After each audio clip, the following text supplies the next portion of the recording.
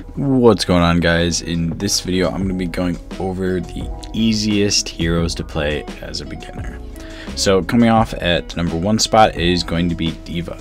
So D.Va has a few pretty easy to learn abilities. She shoots her cannons with her R2, or depending on what console you're playing on. They do a whole lot more damage up close than they do far away.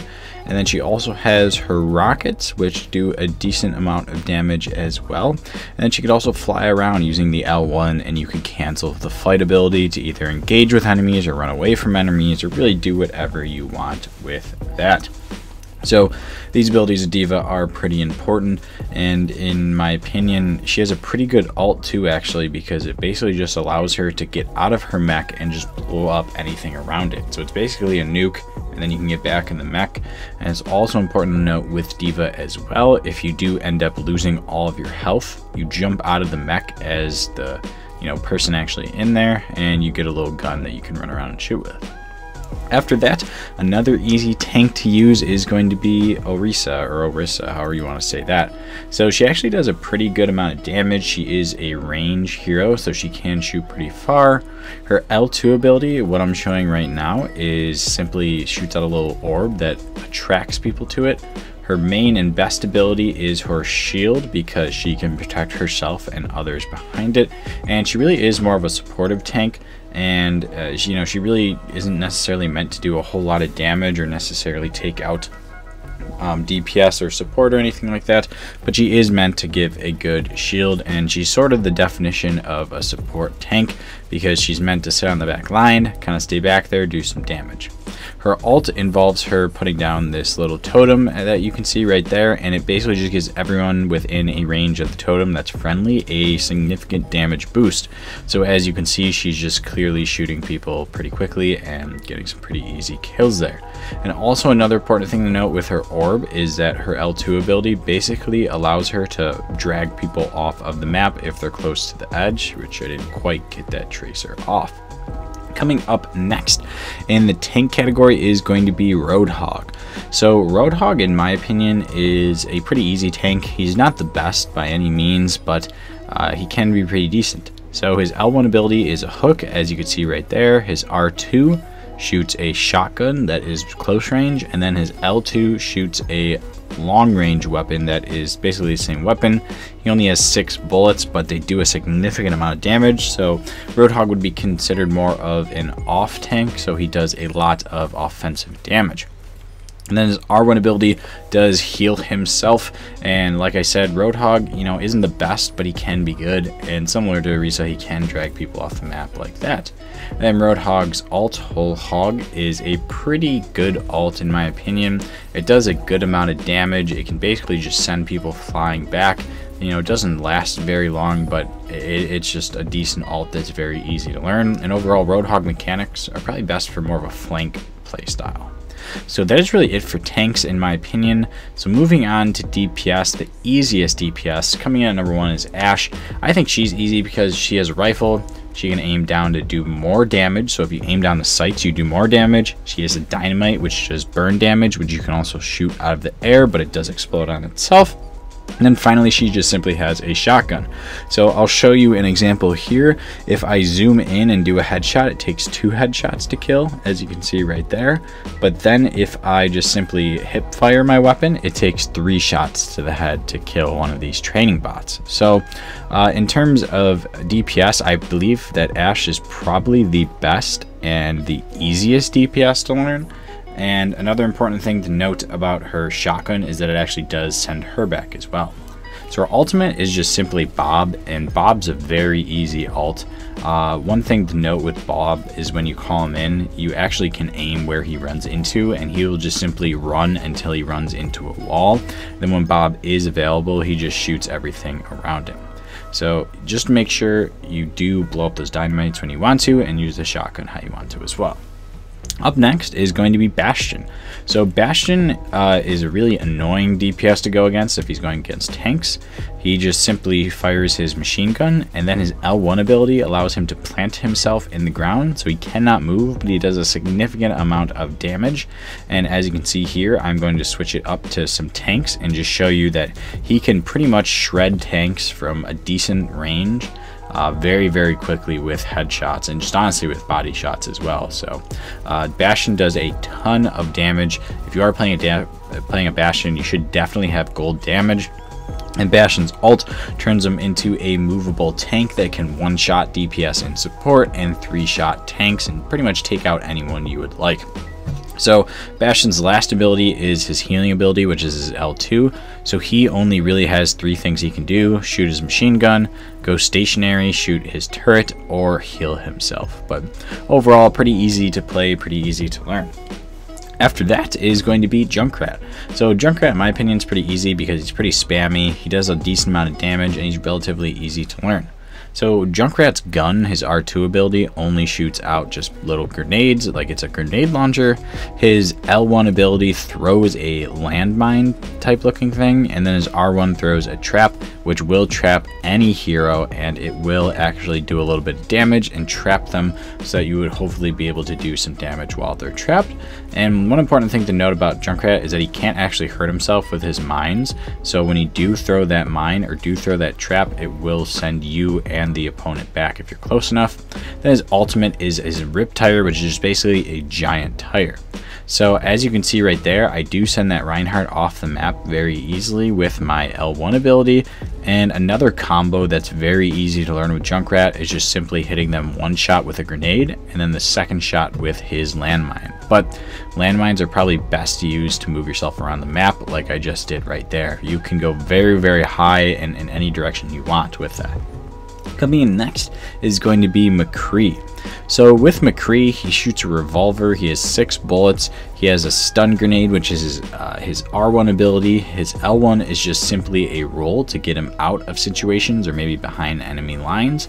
And his gun is relatively easy to shoot and control.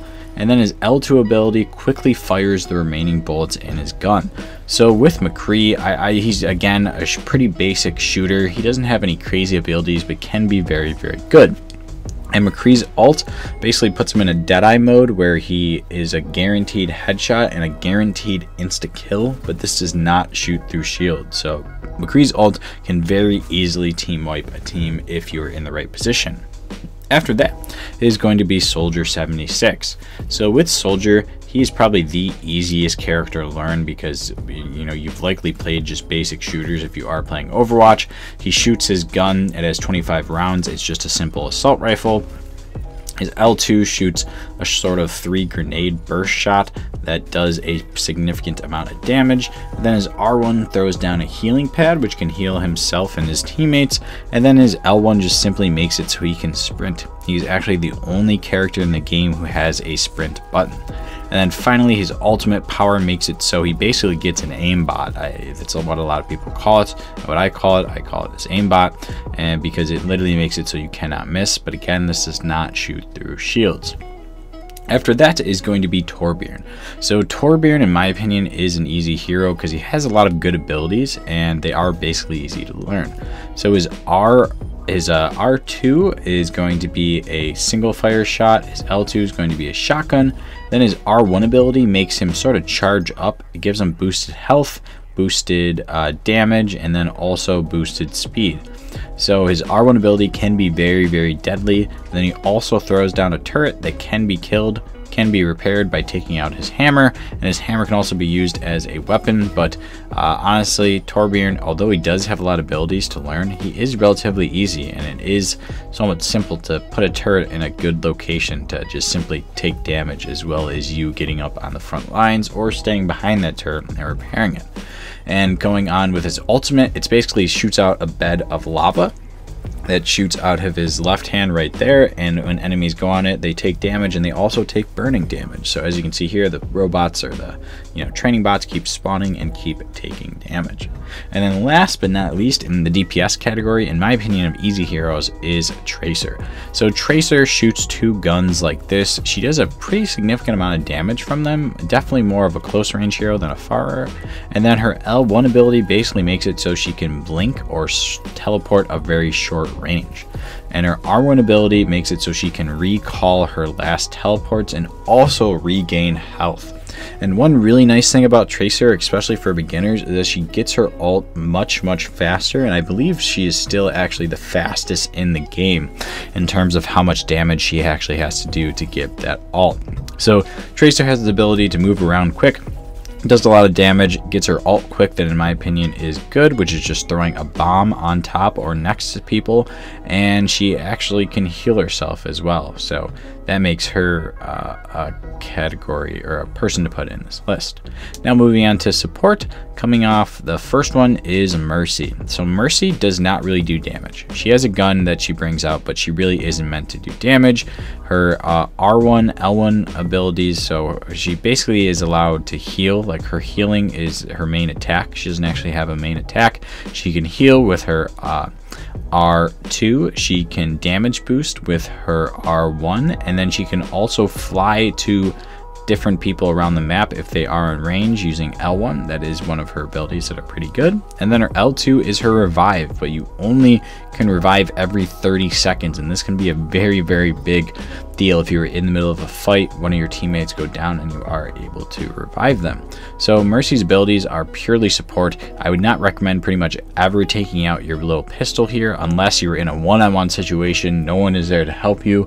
But if that is not the case, should pretty much always be damage boosting people, as they are going to do a lot more damage being damage boosted if they are hitting their shots versus you shooting your pistol, because as you can see, although it does shoot relatively quick, it does not do a whole lot of damage. Then Mercy's ult again is purely supportive. It makes it so she regains health quicker, she can fly around in the air and you can actually control her flying, and then she also has the abilities like before to fly and flutter down.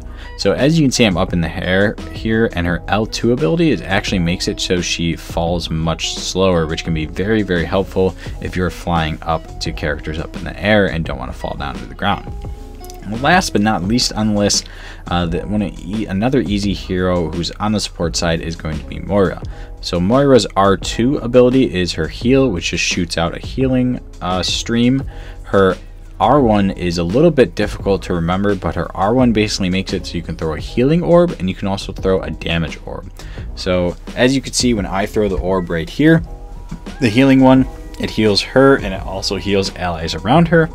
And the nice thing about this is that you can heal multiple allies as well as yourself at once, and then the damage orb can actually damage multiple allies at once. And then lastly, her L2 ability makes it so that she can also do a damage stream, and this one has a larger range than her healing stream, but it doesn't do a significant amount of damage, but you definitely can still go 1v1 versus certain DPS characters. Then lastly, her L1 ability is her fade, which makes it so she's almost invisible, but she can very easily get herself in and out of situations, but be careful, this fade does have a reload time. Then finally, her ultimate is Coalescence, which allows her to shoot a healing and damage stream, as you can see that I'm doing right here. So if there was an ally in front of me when I was shooting that, I would be able to heal them as well. But other than that, guys, is really it for this video. So these are the easiest characters in my opinion, but I definitely recommend you trying out every single character just to learn about their ult and to learn about what they do and things like that, because there are a ton of characters in Overwatch. And even if you are just beginning and you're not that great, a very important thing to do is just simply learn the other characters' powers, and the easiest way to do that is by just simply playing as them, because it's somewhat difficult to actually, like when you're first starting off, figure out what other heroes do just by simply going against them or having them on your team.